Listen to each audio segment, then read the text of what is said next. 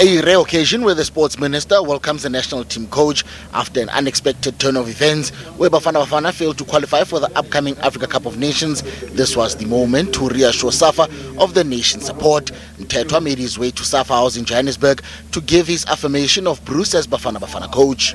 We'll be on the sidelines, watching, cheering up, but first and foremost, we need to have a very firm team which would be able to meet any other team in the world. At the same time, SAFA announced Mkhalele as second assistant coach. He joins a list of former senior men's national team players who are part of the Bafana Bafana technical team.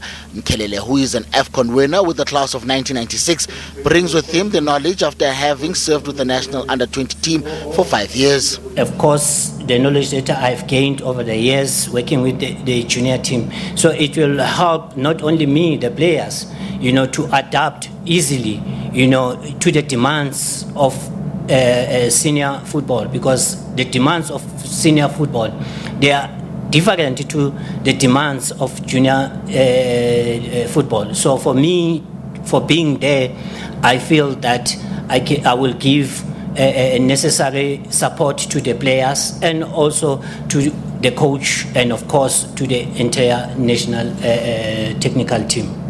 Broos explained his preferred choice from the short list. With him, I have a young coach. A young coach is always motivated, so it's very important. He knows South African football. He helped me already a lot the past days. A lot. He doesn't only know the South African senior, let's say senior players, but also the youth. He was coach of under-20.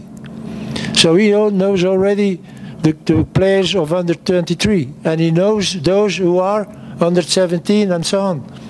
So all those qualities he has will help me also in long term to know the good players. SAFA officially unveiled former Banyana Banyana player and team manager Lydia Munyapao as the new Chief Operations Officer. She brings with her a wealth of experience in sports administration. Meanwhile, Bafana Bafana have secured a friendly international against Uganda for the 10th of June.